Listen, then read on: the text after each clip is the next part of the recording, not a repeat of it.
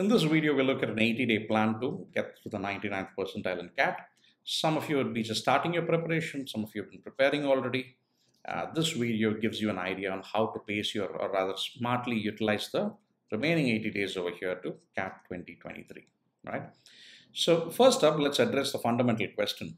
Does 99th percentile mean 99 percentage? And I think pretty much all of you know the answers for this. The answer is no. Nobody gets 99% marks in the exam, right? Nobody gets, in fact, 95% or even 90% of the marks. The total is 198 right now, and 90 percentage means 180 odd marks. And to my knowledge, nobody really has gotten these in the last couple of years. If at all, there could be one or two. And definitely each of these colleges have way more seats than those one or two, right? So 99th percentile over here simply means that your score is greater than or equal to the scores of 99% of the CAT test takers, right? So what do you need to get to this? How many marks do you really need to score, right? It's quite simple. Looking at the past several years data, if you get 50% or more marks, that is out of 198, you get a 99 or 100 plus, you're pretty much there, right? You're pretty much there and you're pretty much at a 99th percentile.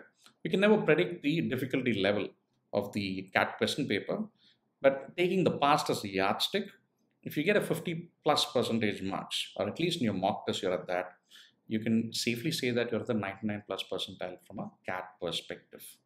So with the 80 days available, is it going to be your best preparation or your best CAT exam ever? Probably not. Is it going to be a good enough an exam or a good enough a preparation to make sure you get to that 99 percentile and get into one of the top colleges?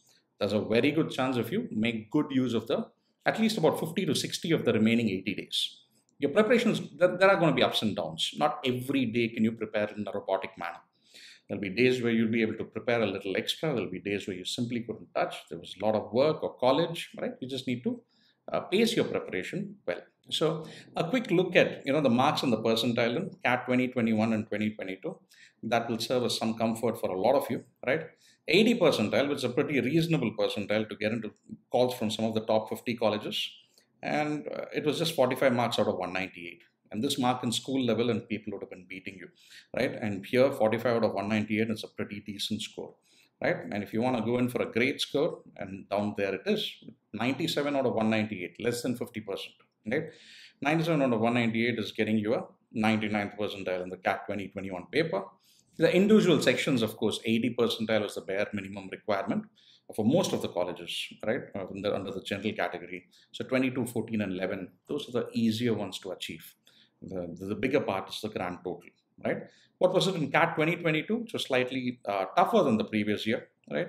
The marks dropped. 37 marks was enough to get to the 80th percentile. The previous year it was in the 40s, right? So 99th percentile over here was just 84 marks out of 198, right? So not even 45%. It was quite low, right? So that's to give you an idea, right? This exam is not like your school exams, not like your college exams where you'll be targeting full 100 out of 100. This is an exam where you get 50% of the marks. You choose the questions which are easy, which you're good at, which you're strong at, and prepare accordingly. You're going to be doing well. So for the rest of the 80 days, do you need to prepare everything in an intense manner? Probably not, especially if you're starting your preparation right now. You got to go in for targeted preparation, right? So what do you focus on over here? Now, before we even come to that, we need to understand that, you might be strong in some areas. It could be VARC, some might be strong in QA. Now, wherever you're strong, and make sure that your score is really, really good, right? If you're strong in VARC, make sure you're in the top line over there. You get a 45 plus score. Get about 15 marks in DILR or more, probably can get it to about 24 or 25. And yes, there's just several ways in which you could get to that 90 to 100 score, right? So don't go in with a crazy figure right now. In the immediate next mock, don't be targeting 100 marks or 90 marks. We have about 80 days to go. You need to pace your preparation. There has to be growth in your mock results over a period of time. And these should be your target numbers for where you want to be 80 days from now and not tomorrow. Right? So how do you prep smart with the limited time available, right? So we have 24 questions in VARC, 4 cases in DILR. Let me call it as 4 cases instead of 20 questions, and 22 questions in Quant or QA, right? 99th percentile here is around 30 to 45. You get 25 to 30 and 30 to 45. Put you in a good position, right? So what do we need to get in VARC?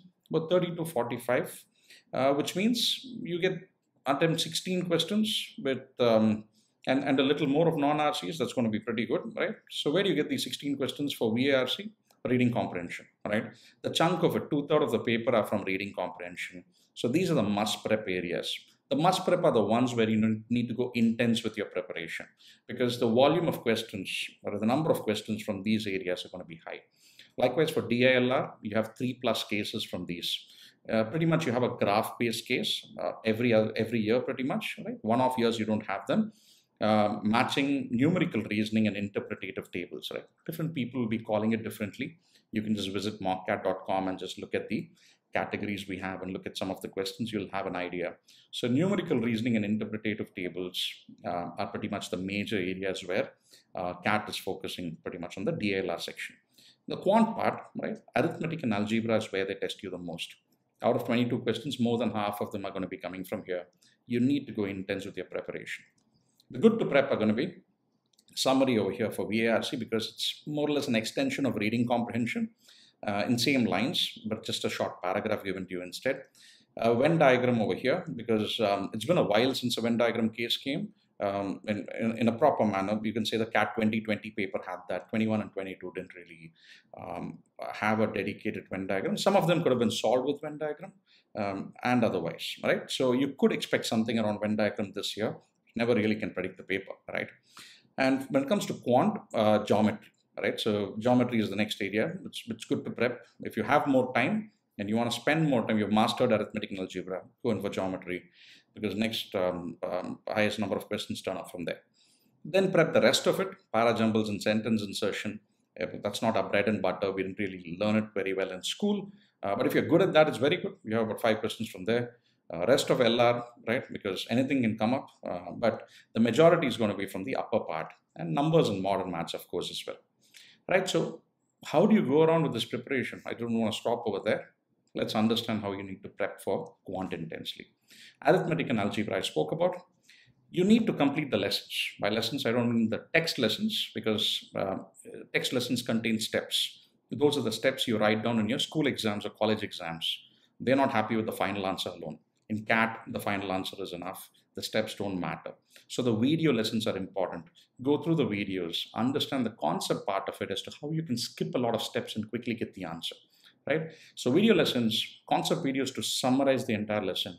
And then the speed concepts module, which is something we designed and prepared over here, primarily by me, about a collection of about 600 to 700 questions across all the modules. Now, these speed concepts are pretty much a bridge between the lesson and the CAT questions. In the sense, a lot of students keep saying that, hey, I've gone through the lesson, I've gone through the concept videos, I know the concepts, but I'm not getting the answer. I don't know how to apply, I applied it incorrectly, right? So that's because a lot of students feel they know the concepts once they're going through it, but they've somewhere missed out on the finer aspects of it. Any concept will also have conditions associated, right? You need to make sure you're applying the concepts properly. That's the bridge. Speed concepts over here, which is something unique to Mockat.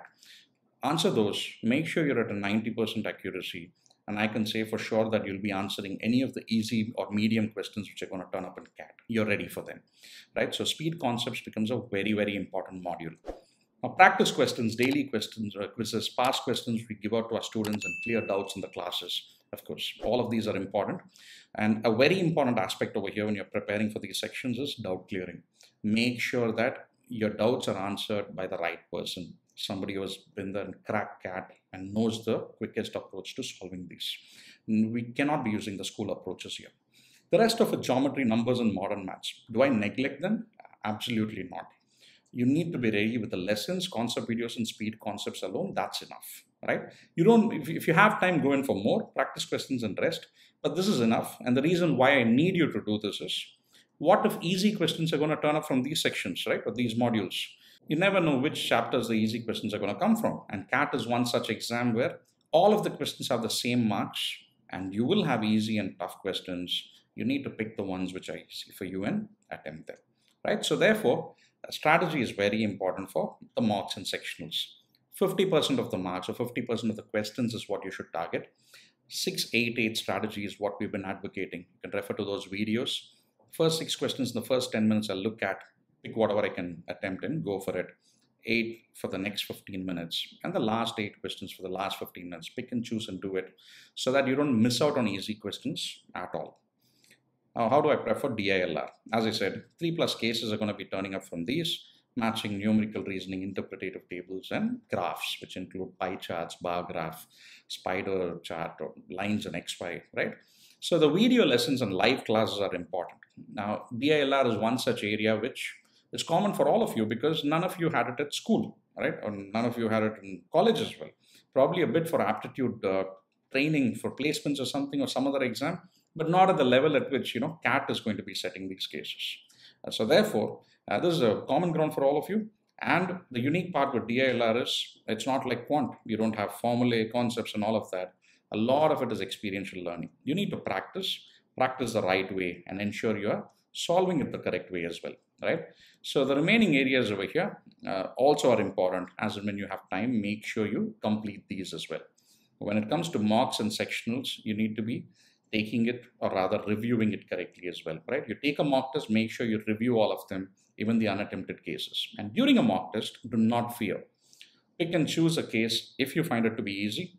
If it seems easy, take it up, right? Do not double think and think that, the question setter might be, or exam setter might be setting a difficult case in an easy way and all of that. Most cases, what seems easy is easy, and go for it. Now, how to prep for verbal. Now, verbal, simple, right? So reading comprehension is what we said. You're going to be getting 4 passages, go for it. But how do you prepare for that? I've seen so many students who say that reading comprehension passages, I'm either getting all 4 correct or all wrong, right? It's erratic. That's because you never really learned it the right way. You're not going to be given direct questions like which of the following points is mentioned in the second paragraph. No, that's at school level. Here you're going to be given questions like, which of the following, if true, will invalidate the author's assumption about inadequacy. We need to understand where inadequacy is mentioned. Probably the word won't be mentioned. You need to understand the context of the passage, and you need to understand the author's assumption over there. So the author's point of view is very, very important. Right? There's a lot of places where you get reading links which are useful for CAT. But here we provide you the reading links and the point of view of the author. Now that is something you should be able to summarize in your own way. All right? So just refer to the point of view section which you see over here, and it's really, really useful for you. Right? So videos and live classes are very important. You need to understand the techniques used by us. Sanjana has completely designed this over here. It will be quite useful. Just log into Mockat with the link given in the description. What do you target? You target a 75% accuracy in RCs. Don't chase 100% accuracy, right? 3 out of 4 correct, be happy, right? Likewise for summary, 2 out of 3 correct, about 6%, 7% accuracy. You got to be happy. Then you need to push for attempts or speed. Do not target speed before getting your accuracy right. Now, sentence insertion, parajumbles or jumble paragraphs, just go in, right? Lessons and practice, because 5 out of 24 come from here. Go in for the majority prep, right? Once again, with mocks and sectionals, be clear. I've seen a lot of students going after the type in the answer questions because there's no negative over here. I'm scared. Verbal is not my strong suit. I'll play safe. No, type in the answer questions, no negatives, but you're wasting something called time, right? It's better if there are 4 options. I know the answer is in one of them, right? So just target RCs, reading comprehension passages, and summaries over here. Now, the mock strategy is very, very important, right? It's the last part over here. You need to take mocks and sectionals as soon as possible. I've seen a lot of students who start preparation late. They defer this because they're scared of it. No, don't get demotivated. The first mock test serves as some yardstick as to where you stand right now. Set meaningful targets. Now, what are these meaningful targets? Realistic or low numbers, right? Hey, people should be, I just told you the target 100 marks and you can get it. Yeah, but you can't be setting a target of 100 marks for the next test. If you got 15 marks, 20 marks, I've had students, right, who got 15 or 20 or 3 months to go for the exam, and yes, and then they worked their way up. They started preparing in a meaningful manner, and they got to a 90+ score, right? So you need to set meaningful targets, right? Realistic or even low targets. De-stress yourself. This is a test where if you're going to have stress during the test, you can't be focusing on the question. You're just going to get stressed out. It's not going to get you marks. The test strategy, therefore, is very important. If you keep your cool, keep calm, you're going to be able to find the easy questions which you can solve quickly, right? That is what you have to go for. That's what this exam is about. This exam is not about getting full marks, perfect attempt, and all of that. Everybody spends time on questions, they get stuck in all of that, including me. All right. So you just need to keep your calm, pick the easy or quick questions. Go in with a low target, with the mocks especially, not with the final exam, right? And ensure that your test strategy is perfect. At the end of every mock test, you need to analyze your performance. You need to understand the mistakes. A lot of students have seen in the past, right? So they just take a mock and immediately take the next mock to hope that, and with the hope that it'll be higher score or probably close to the 100 marks. They take back-to-back mocks without even reviewing and analyzing and understanding where they made mistakes. Don't make that mistake. The live classes, right, to learn, in case any of you are interested, you can just sign up on the link below and just reach out to us, and we'll be happy to explain as to what we have here. And sign up at mockat.com and get access to a lot of free resources over there, which is going to really help you with your CAT prep. Yeah, work on your anxiety, your silly mistakes, and the fear of failure. Now, for those of you who have that, you need to understand that this exam is for the fearless, right? Those who don't really care too much. You just go in over there and give it. Again, several ways in which you can crack it, right? And to broadly put it, there are two parts. One is preparation, the other is test taking. If your preparation is really good, your test taking is average or below par, you'll still be fine. But if your preparation is okay, you're starting late, but if your test taking is good, the way you take your mocks and everything, you can work your way to that 99+ percentile, right? So this is key over here. You need to be stress-free. Right, so the key takeaways over here for you. First up, as we've seen, you need to prep smart. The key areas we've given you over here, please focus on those. No shortcuts over here, right? No direct formulae. I'm going to memorize stuff and go and apply it. No, go in for the conceptual learning. Understand how to apply the concepts. The speed concepts are really important, especially in quant. The mocks, right? The test taking part, which I spoke about. It's not just preparation. It's also about how you take this test. Prepare well, take the test well. And yes, you're going to be getting a